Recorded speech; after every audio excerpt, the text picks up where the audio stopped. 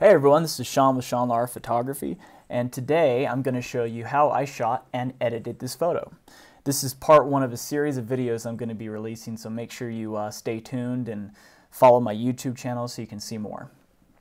So this photo, I shot this of David and Nicole here in Antelope Canyon in Arizona. Excuse me. It's one of those very famous slot canyons that's quite challenging to get to, not because they're hard to find, but because you have to get permits and you have to hire a guide. It's all privately owned land, so like I said, it's such a hassle to actually be able to shoot in these canyons, and not only shoot in them, but take photos without any people in them. So besides that whole process, if you guys ever want to go and do a shoot there, it's absolutely a blast. Just make sure you're prepared and you get all the necessary paperwork and everything. So I'm going to show you how I shot this. We took these guys down into the canyon, and I wanted to really replicate the light coming down in on them. When I tried shooting this in natural light, the photos were just hazy. I wasn't getting enough contrast in my shots, so I really wanted to bring in some light, some off-camera light to be exact, to replicate them kind of looking up at the sun. Now for this shot, I used a Magmod mag sphere. It's kind of a diffusion sphere that I threw onto my Godox speedlight. And then what I also had, had the guy that we had with us hold it pretty much right above their head, so it kind of looked again like the sun was just coming right down on them, shining a beam of light. So I'm going to show you the raw image, and then that'll give you a little bit better of an idea of what it looks like. So here it is. Here's the mag sphere. This is the raw image straight out of the camera. So I'm going to show you how I edited it now. So first thing we're going to do is get rid of this, obviously, because we don't want it in the photo, and then there's a couple other distracting elements here that I just kind of want to get rid of a little bit. So I'm going to go ahead and first open this into Photoshop. I prefer whenever I'm cloning things out that I do it that way. It just makes it a little bit easier. So we're going to go ahead and open this in Photoshop. Okay. So what I'm going to go ahead and do is use the lasso tool, but first I'm going to just zoom in a little bit to make it a little easier on myself. I'm just going to circle this little mag sphere here, Control Delete, or Shift Delete actually if you're on a Mac. And that did a pretty good job. I'm just going to clean that up a little bit, but first before I do that, I'm going to go to the spot healing brush tool, bring down my brush a little bit, and just get rid of this whole thing. And the first time I did this, I spent quite a bit of time on it, and I'm not going to make it perfect just because this is just for demonstration purposes only. I'm going to clean that up a little bit as well. I'm going to go to the healing brush tool and just kind of make those lines a little bit more uniform. Again, not going to spend too much time on this because you guys get the idea. Awesome. Okay, gonna zoom out a little bit. I'm also gonna get rid of this little dot right here. To me, it's just distracting. And then I'm gonna get rid of that as well. So I'm actually just going to, again, use my lasso tool and content aware that again.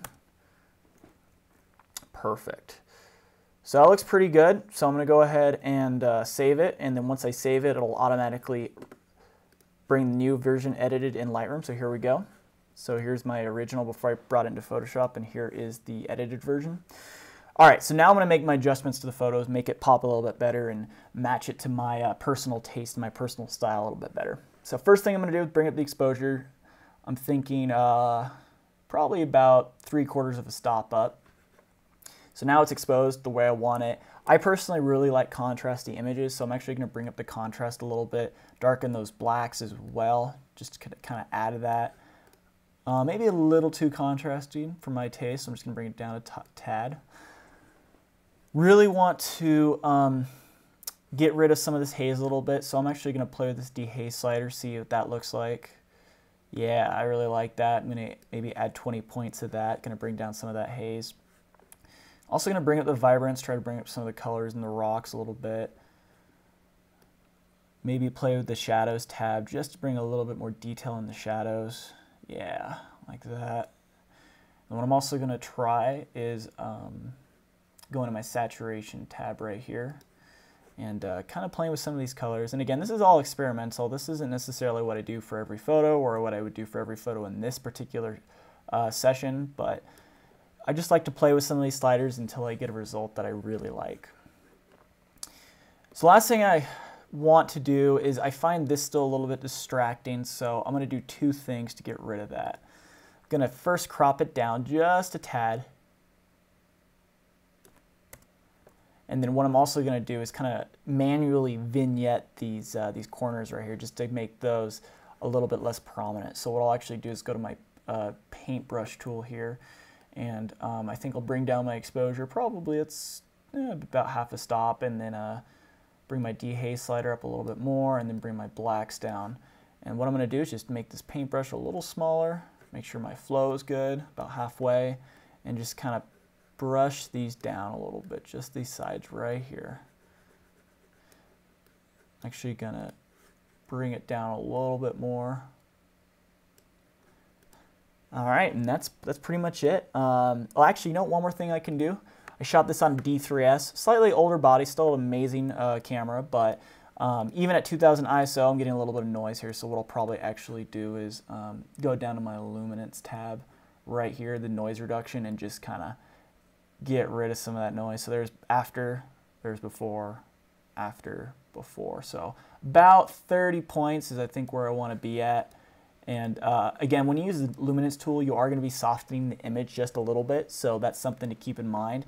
But the nice thing about this particular shot is because it's shot so wide, shot with a 16-35 at 16 millimeters, you're not really, zooming in on someone's eyes that much, so you don't really need that sharpness. But there you have it. It's ready to export, put it in my portfolio, deliver to the client, whatever I need to do with it. I hope you guys really enjoyed this video and how I shot it. If you guys have any questions, please comment in the YouTube section of this video or wherever I post it on Facebook. Thanks, everyone. Have a good day.